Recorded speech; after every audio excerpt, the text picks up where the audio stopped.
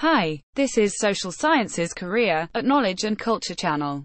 We're striving to familiarize the social science of Korea to the general public.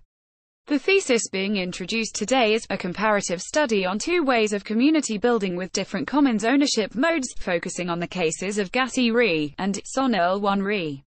A paper written in 2018 by Hyun Cho, a professor from Jeju National University, and gasi-ri, a researcher from the Jeju National University. This paper compares the cases of sonil-1-ri and gasi-ri, where communities were built based on commons but commons ownership modes were different. Sonil-1-ri built a community based on Dongbak-dongsan, owned by Jeju-do and the central government, while gasi-ri built a community based on a common pasture, owned by a farm association. In comparing these two cases, this paper will discuss how the difference in ownership modes affected the community building and commons management methods. This paper shows that a village's ownership of the commons may paradoxically interfere with the formation of a stable commons management body, in some cases. Whereas the Farm Cooperative Association, of which the members are 270 village residents, has the ownership of the common pasture in the case of gasi-ri, the central government owns Dongbak-dongsan, in the case of sonil-1-ri.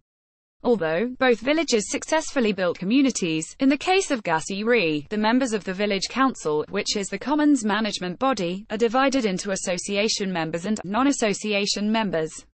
In the case of sonil-1-ri, all members of the village are equal in their status as in the village council, since there is no farm cooperative association with the ownership of commons.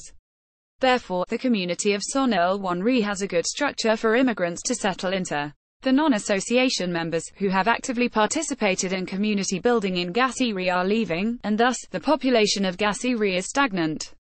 On the contrary, the population of sonil-1-ri is increasing rapidly as the number of immigrating residents grows. Even when the village manages the commons, conflicts can be amplified in cases where some of the residents, or the association to which some, not all of the residents belong, owns the commons. Due to the inequality between persons with and without ownership, the managing body of the commons can become unstable. To stably promote community building, the commons should be owned by the village, or the villages, rather than by outsiders, an enterprise, or the state.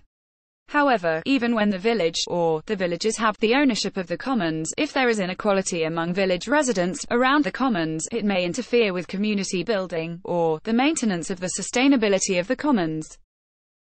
On the contrary, if the commons is expropriated by the government, and the right of the village to stably manage the commons is guaranteed, although the village does not have first-hand ownership, a community can be built, and the sustainability of the commons can be maintained for a long time, because the residents are equal. To manage the commons effectively, to remain sustainable hereafter, village residents should be continuously filled, and to this end, the village council should have an equal and open structure. For more detailed information, check Hyun Choe, a comparative study on two ways of community building with different commons ownership modes, focusing on the cases of gasi-ri and sonil-1-ri, Development and Society, Volume 47, No. 2, 2018, page 211 to 236. This study was conducted in 2017, with the support of the Ministry of Education, and the National Research Foundation of Korea. If you enjoyed the video, give a like and subscribe to the channel. This channel is sponsored by the Ministry of Education, and the National Research Foundation of Korea. This channel is produced and managed by the SSK Networking Support Project Group of the Institute of Knowledge and Culture, at Duksung Women's University. Thank you.